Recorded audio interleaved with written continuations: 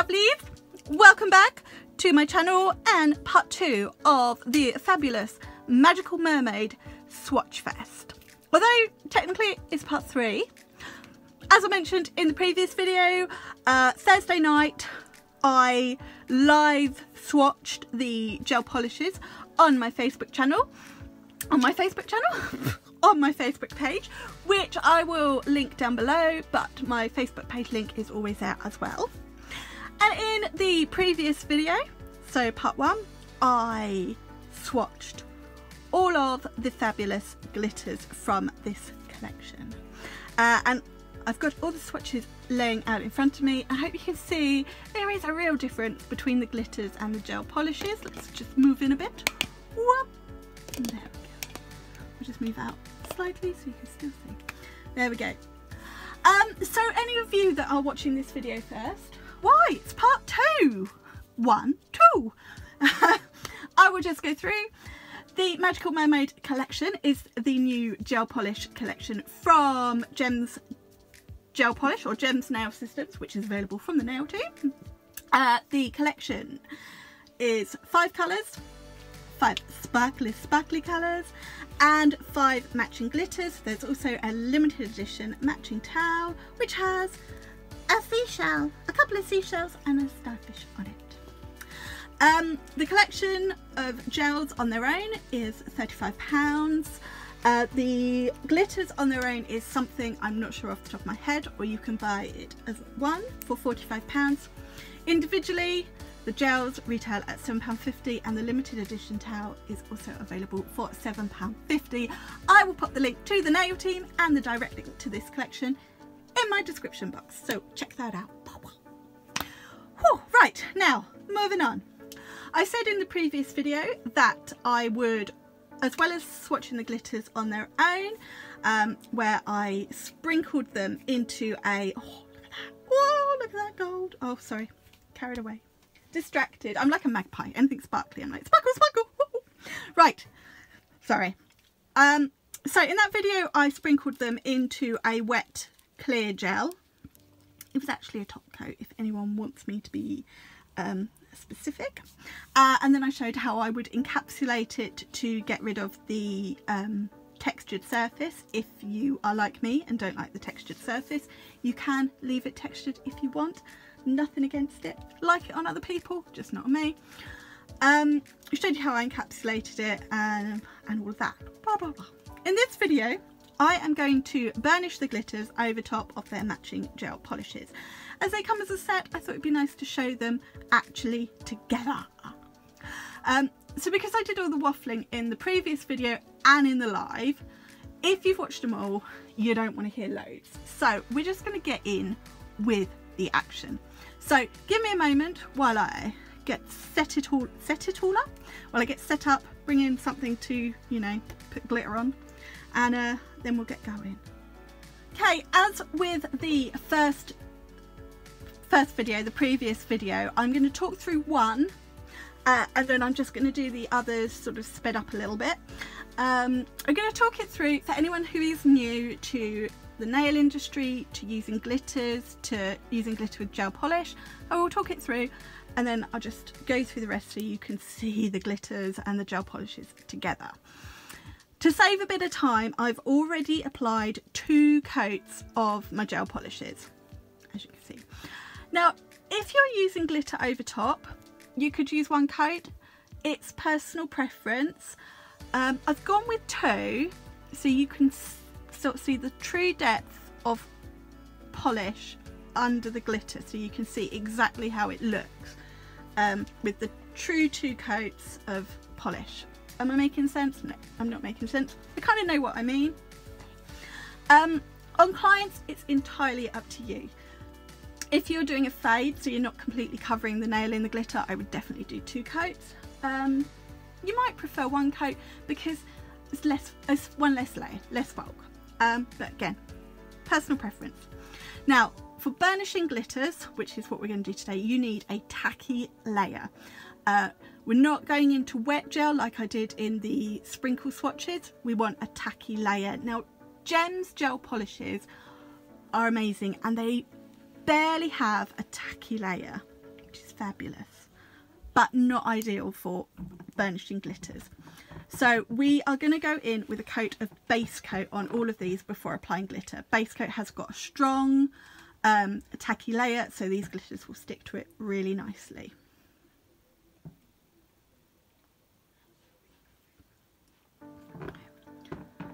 So I'm going to use the Betty base, which is the Gems Nail Systems base coat. I'm going to talk through doing a Delia this time because it's my favourite. So I'm just going to apply a nice coat of base coat all the way over the nail, making sure we don't have any patches where we've not applied it, because then the glitter won't stick and I will cry. Simple as. Thank you. Thank you. We're going to cure that in the... Can you shut my door, please? Yes, you are. Sorry, it's my dad bringing me a drink. We're now going to cure that in the LED lamp for a 60-second cure. Now, if you wanted to do it straight on top of the gel polish, on the colour without this layer, I would recommend doing 2 coats of colour, but flash curing the second coat, because that will leave it tacky to apply the glitter. But I'm going to do it this way because it just shows you another way of doing it if you don't realise a gel polish has very little tackiness and you've done it, and then you come to apply the glitter with a client and you're like, oh no, it's not sticking, what do I do? This is what you do. You could use a top coat which has an inhibition layer to tap it onto. Oh, I don't know what I'm saying. Little confession, I'm actually watching the cricket with mute on while I film this, so yeah, if I get a little bit lost it's because I'm watching the cricket.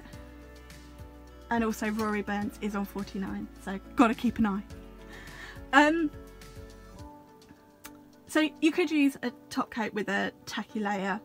I think where we tend to use gel polish over top of acrylic a lot more, or we're using a lot more of strengthening base coats, I sometimes think base coats get a little bit left out, a little bit lost in all the changes. So I do like to use my base coat every now and then. So this is now cured. Oh, going off on one. You'll be glad when I stop talking, won't you? So will I, to be honest. This has got a really nice tacky layer. We're not going to touch it because we don't want to be touching anything. We don't want any reactions or anything. And also we don't want to get finger marks, dirt, or remove any of the tackiness. But that is now tacky, so we can apply the glitter. So here is the matching glitter. I love this one because it's got a little bit of matte and a little bit of iridescent and a little bit of sparkle. And when I'm applying glitters with burnishing or dabbing, dobbing, whatever you want to say, I like to use my fluffy brushes. In the previous video I used a coarse, harsh brush for getting rid of excess glitter. For dibbly dabbling, use a fluffy brush. So I'm going to go into the glitter. I'm going to do it over top of the pot again, like I did with the sprinkling, because this just means that you can sort of collect up any of that glitter that falls off, so you're avoiding wastage. Now you could just dab it on like that, leave it, top coat it, but if you are burnishing you tend to just want to give it a bit of a swipe over. You could really buff it if you want, but I'm just going to give it a bit of if you dab it and don't wipe over, you might find you need a bit of a thicker top coat, because it can leave it a little bit more textured if you just dab. If you dab and swipe, whilst it's not completely smooth, because obviously it's glitter, it's got texture, it's smoother. So Once we're happy with our dobbing and our swiping, I'm then going to go in with another slightly fluffier brush, and I'm going to use this just to really get rid of any excess. And there you can see where this is just where, right, so here is the gel polish without glitter, and here it is with glitter, and you can see the matte glitter, you can see that iridescent with the gold, and you can see how different it is. But you can also see, let's bring this one in, how different it is compared to the glitter on its own. So we've got 3 complete looks here with 2 products. Oh, I don't know which I like best now. I love this one. I love this one. I love this one. I love them all. So now when we've done that, let's move on. We're going to put the lid back on our glitter. Now this is a very important step, especially if you're like me, because I am liable to knock into the glitter while I top coat. So I always put the lid back on before I do anything else. I'm just going to smooth down the sides slightly, just because I don't want rough sides. And then if you feel it's quite textured, you could go in and top coat it with a base coat, and then a top coat.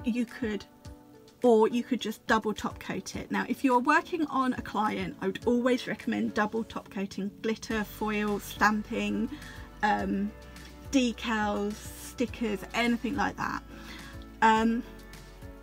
You want to do a nice floaty first coat, cure that, and then just another final top coat. You could use the same top coat, you could use a tacky top coat and then a no wipe top coat on top, you could use a base coat and then your no wipe top coat. Doesn't matter, it's preference, but I would recommend double layering over a glitter. So it doesn't have to be 2 top coats, it could be a base and a top. For the purposes of swatching, I'm stingy. I don't like to use more product than I need to, so I'm just going to do 1 coat. And for swatch sticks, 1 coat is enough. So I'm going to use my Tina top. I think this, yeah, Tina top. And I'm just going to float a nice floaty over.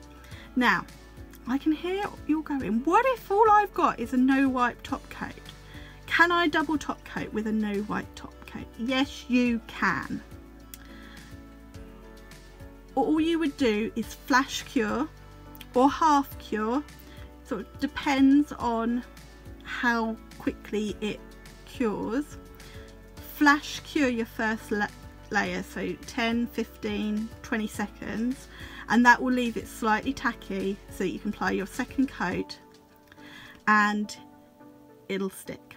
And then we're going to pop that in the lamp and we're going to cure it for 60 seconds. Now, some people like to have a separate top coat for glitters, some people don't. I would recommend, if you are using the glitter where you have daubed it in like this, you want to wipe your brush afterwards, get rid of any little bits of glitter that you might not have got away, because you don't want to put this back in your top coat with glitter on. So I might have a little pad or something next to me, you can do that.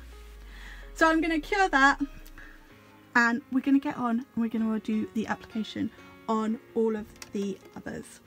But I'm not going to talk, I'm going to be quiet and let you watch. So I'm going to start off with Betty Base and then we'll go from there.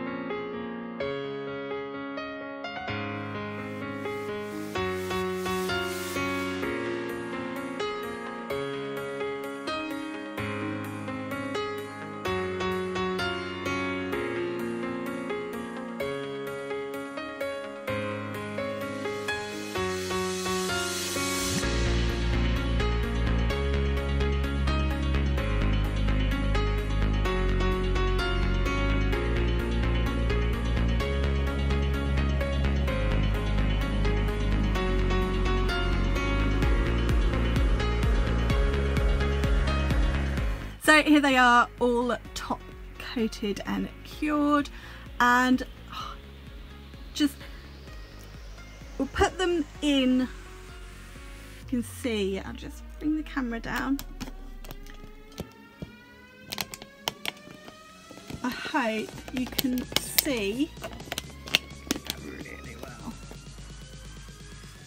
how you've got 3 different looks from this collection. You've got the gel on its own, the glitter sprinkled on its own, and the glitter burnished in. And actually you could create a 4th look if you just dabbed the glitter in and top coated and didn't really give it that burnish in.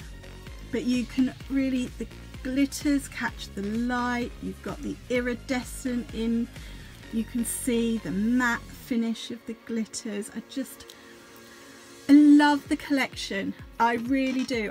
There is so much in this collection you can do, and I'm really looking forward to having a play around now and creating some nail looks. And if you would like me to do a couple of nail looks on my channel, please let me know in the comments. I could do some on tips, just on display tips. I could do some using my flexi hand. So please let me know, and I am more than happy to do some designs. But I love the colours, I really do.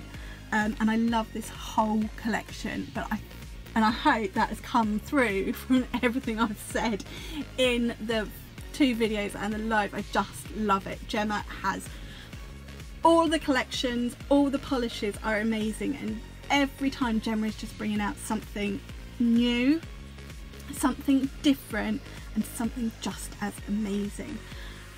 So this collection gets a big thumbs up from me, but to be fair, so did all the others. It's not just a spring collection, it's not just a summer collection. There is going to be plenty of other things you can do with these colours at different times of year. And let's just face it, just because people associate pastels with spring and brights with summer and rich reds and oranges and things with autumn and you know, Christmas colours, icy colours at winter, doesn't matter. It's what you like, it's what your clients like on their nails. And honestly, you could wear any of these any time of year. But I do hope you have enjoyed these 2 videos and the Facebook Live if you've seen it. The links will all be in the description box for the other videos, for the products, for anything else I can think of that you need to know. If I've tempted you with this collection or to try gems, please let me know. They do have some bundle options on the website, so you can get the full collection.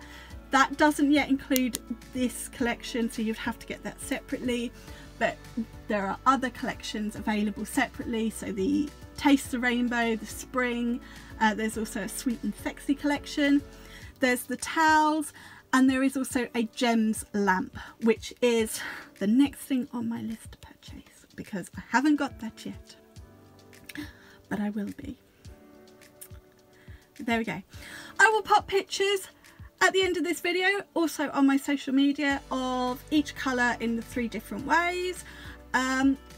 If you have enjoyed this video, please give it a thumbs up. If you haven't already and you like what you see on this channel, please click that subscribe button. Let me know if you have any video requests. It could be designs, it could be swatches, reviews, general rabbiting on about random rubbish. For those of you who are really interested in to know, Rory Burns has now got his 50 in the cricket. And I am going to take some photographs, I'm going to have a coffee, and I'm going to have a sit down. But I will see you again really soon, and take care. Thanks for watching. Bye. Mwah.